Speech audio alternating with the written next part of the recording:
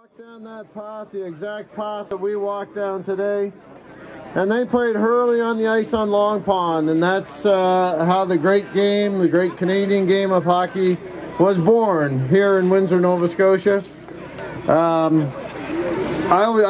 do want to thank you. Look around you here today, and you look at that ice surface, and there's the crew, Danny Dill's crew, and I'm sure, I don't know all the names that were here last night, but there were about 15 people out here. And there's a couple of names. John Trinacity. Where's John at? Is he here today, Danny? John Trinacity's here somewhere. He was here the whole night. Dave Allen over here.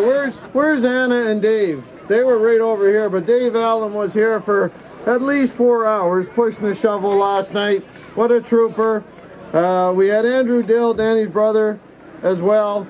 And gosh darn it, it sure took me a whole lot of time to get all the snow on these trees to make it look nice up here too. So anyways, looking forward to tonight. Welcome to the beautiful town of Windsor, the birthplace of hockey. And let's play some hockey. Dan? And David Parker over here, who wrote the song. And for those of you that don't know it, Dave Parker grew up just over the hill here.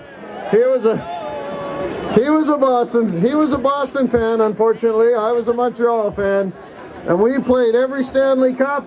I was Lafleur, I was Cournoyer, I was Mahavlich, and he was Sanderson, and he was Esposito, and he was Orr. But we played them all on these ponds. So David, great to see you here.